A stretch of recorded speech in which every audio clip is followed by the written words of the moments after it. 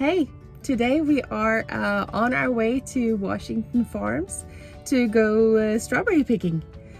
It's about a little after 6 o'clock in the morning, so it's a little early, but we want to get there right as it starts, so get the best strawberries. And we've been here once before, a long time ago, and we remember the strawberries were just so juicy and so yummy. So we're super excited. So we'll see you down there. We're gonna stop here at IHOP and grab some breakfast before we keep on driving down. So we'll see you there in just a little while, okay?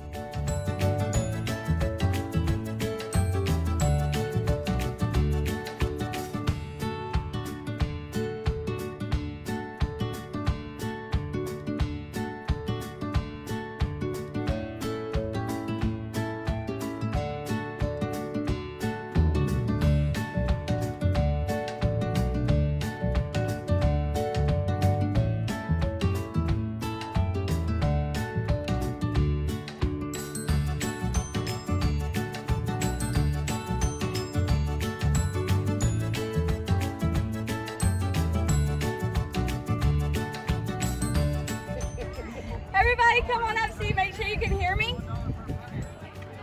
Alright guys, thanks for coming out today.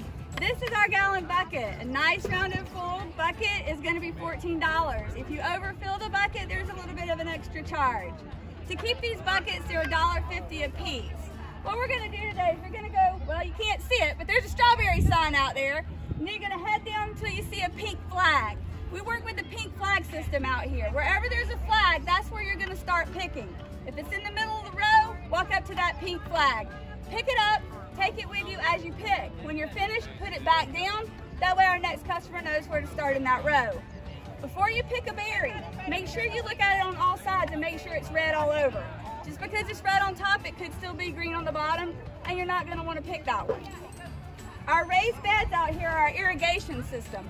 Make sure you don't jump over them, step on them, sit down on them. We don't want that to get damaged. The number one thing, don't snack in the field. These berries look good out there today. They are nice and red. No snacking, resist that urge. If you have any questions, we got another guy out here in a green shirt somewhere. If you can find him, he can help you out. I can also answer any other questions, and have a great time out there.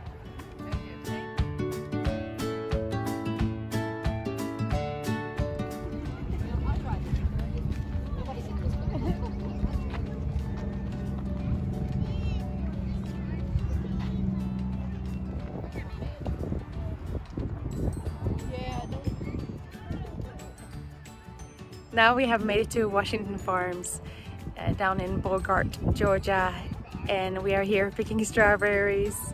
The rest of the family has already started, so I'm gonna join him in just a minute. But we're planning on picking 7 gallons of strawberries and make jam and everything. So we have a little bit of work ahead of us, but it's sweet work, and there's people everywhere picking, families, couples. I would highly recommend coming down here.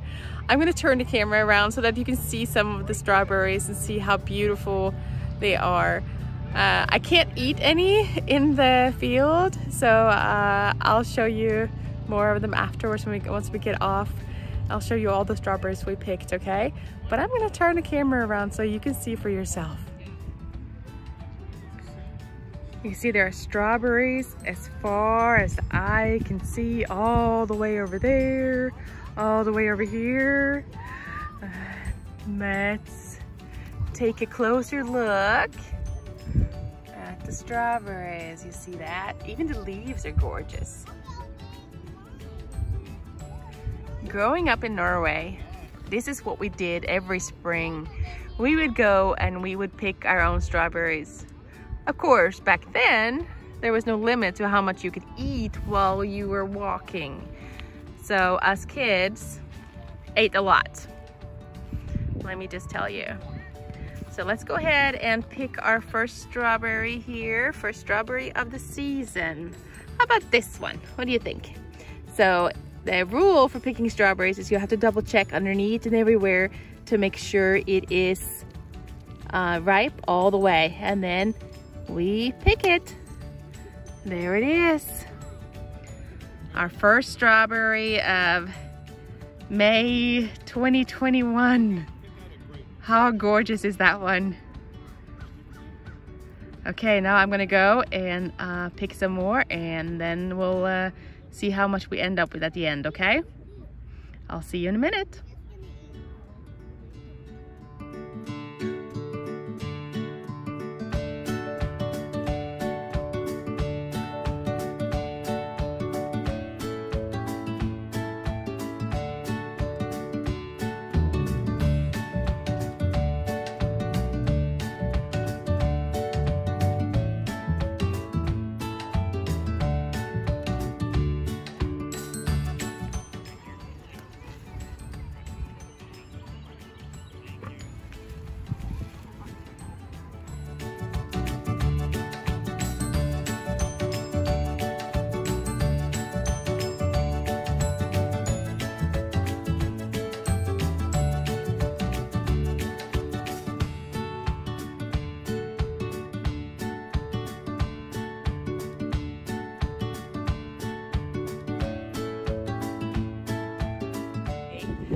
We ended up having to go and get more buckets. We got the first 7 and then we realized that we needed more, so we got 3 more, so we have 10 buckets to fill. That's 10 gallons. People are filling buckets everywhere. They look so sweet, and all the strawberries, and there's plenty for you to pick when you get here. I'll take some pictures so you can see the ones that are not quite ripe yet. They will be here for you when you get here. There's rows and rows and rows and rows. There's got to be thousands or millions of strawberries here. I don't know how many is here, but there's a lot. The sun is shining. It's gorgeous out here. We brought some stools because there's so much strawberries in one area on one plant or 2 or 3 plants. We brought little stools so we can sit on them and pick when we get tired of squatting down. And there's also people here in wheelchairs that are just parked at the edges of the rows and are picking right there. So it's a little bit for everybody.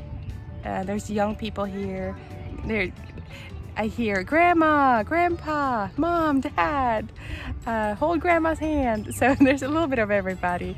Lots of little kids, little 2-year-olds that could barely walk. They're carrying around their buckets and filling them and learning how to pick the strawberries the right way. The ones that are all the way done, flip them over, make sure they're red on all sides, just like the guide said. So we're gonna keep picking, and I'll show you a picture at the end how much we got, okay?